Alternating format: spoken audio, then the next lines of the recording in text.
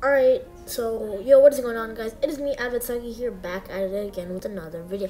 So today's video is going to be a little bit different. So as y'all know, the new season started and everybody's arena points have reset. And everybody's going to be on the grind trying to get the champs again. So this video is going to point toward mainly console, mobile, and Switch, and how to get to Champions League the fastest and most effective way. So basically, arena is not something that's platform. It's cross-platform. So the higher you rank up in divisions, you're for sure gonna be in lobbies with 240 FPS PC players who just have every single mechanical and hardware advantage over you, and that's actually really hard to fight. And this video is gonna point towards how console players can actually get to Champions League very quickly. So let's get right into it. Alrighty, everybody. So yeah, so before we get started on the video, today I'm gonna be making another little quick shout out. So today's shout out is gonna go to Squeaky. I will leave his channel link in the description below. Make sure to go check him out and drop him a sub. Let's try to get him to 100 subscribers, guys. That would be awesome. So yeah. Alrighty, so each arena arena has different divisions, all the way from Division 1 all the way up to Division 12, with Division 8 being Champions League. So basically, Division 1 is open league, where you face against players who are not really that good, and you can easily beat them. So any person can make their way all the way till Division 4 without any trouble. Almost everybody can. It's really easy, and there's no bus fare involved. So basically, for you guys who don't know what bus fare is, so basically, after Division 4, every game you get on, every game you play, you're gonna have to pay 10 of your arena points to actually get to play the game. So that's why it's very important to be consistent after Division 4 in arena, because the bus fare actually increases exponentially every division. So it goes from 10 bus fare all the way to 60 bus fare once you hit champ. So that's why it's very hard. So basically, this is what every console player should do. So after you get into Contender League, your lobby is gonna get a little bit more harder. So you're gonna have 10 to 20 bus fare, and you're gonna be facing players that are a little bit more highly skilled, have a little bit more mechanical skill, and this is where understanding the new meta comes in. The new season, everything's changed. The charged shotguns are really weird. So if you guys can take some time and like understand the map, understand how to play, like even the charged shotgun, I know a lot of people don't like it right now, but I was feeling the same way about it, but basically I ended up liking it a lot more now. I got used to it, and I'm actually very good with it at this point. So getting used to the meta is probably the best thing to stay ahead of your competition. So getting used to the meta is best, because no matter how high skilled your opponents are, if they're not used to the meta, if they're really confused, even though how good of a player they are, if the season resets, everything is all new. So if you're used to the meta and they're not, you have a really big advantage over them.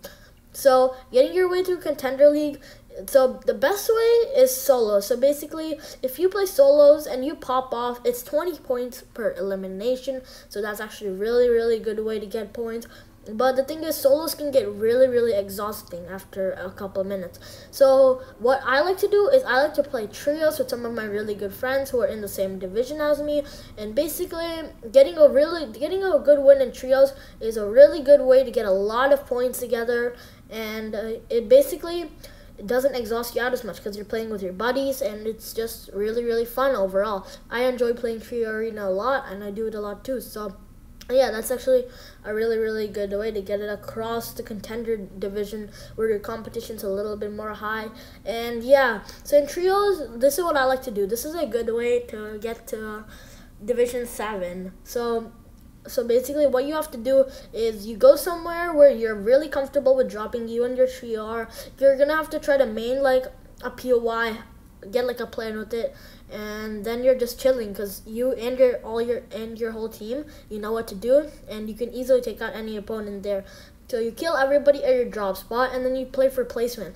After you get top 25 or top 24 or top or top 8 in trios actually. So after you get that placement, then you're basically chilling and you're set to win the game. So yeah, so after you get that placement in trios, then you can just like play it out with your trio, and it's actually a really fun thing to do, and it's like not as exhausting as solos, because I know solos can be really boring, but if you get a lot of kills in solos early on, it's actually very good in the long run. But trios is actually a very good way to division up in the contender league.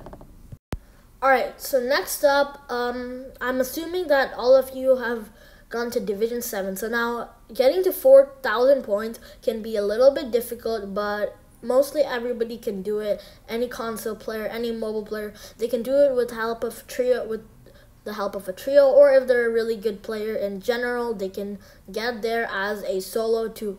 So now, what you're gonna do is, once you reach 4,000 points or Division 7, and you feel like every game you're just losing hype, what you're gonna do is you're gonna stop playing arena. Stop. So I know what some of you guys are thinking, like, Advite, if you stop playing arena, how am I gonna division up? Like, what?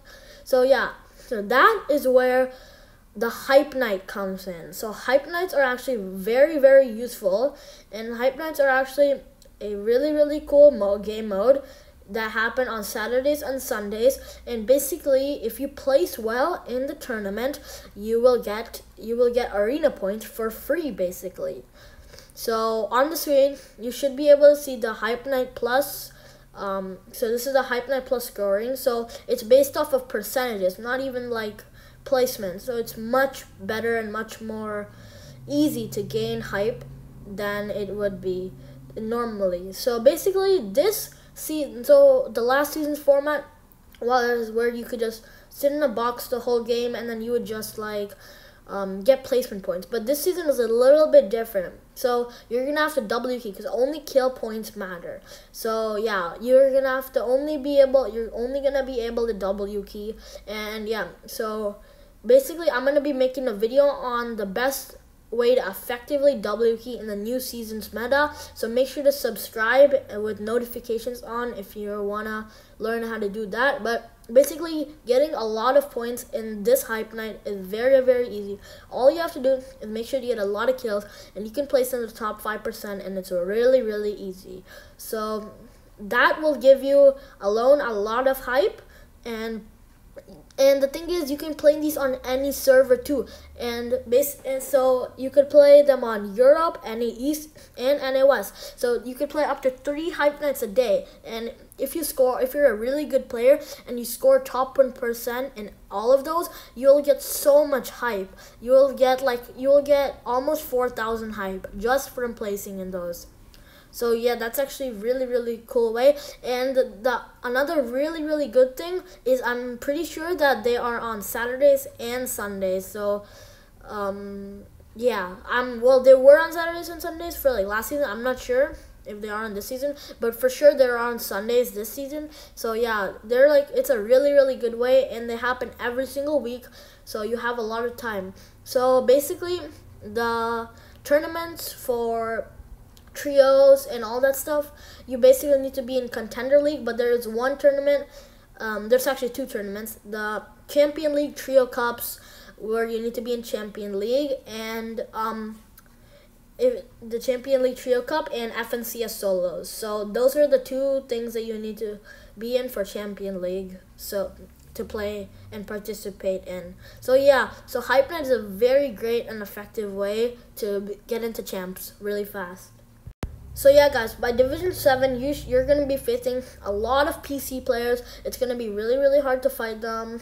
So yeah, a Hype Night is basically the best way to get into champs. So I know that this Hype Night meta is a little bit different than the last ones, where you just have to W key and only kill points matter. So I'm going to be making a video on how to play this new Hype Night, how to W key in it, how to W key good players effectively. So make sure to, again, subscribe with post notifications on if you want to see that. And if this video actually helped you out, make sure to leave a like. And yeah, guys, that's pretty much it for today's video. I'll see you guys in the next one. Peace.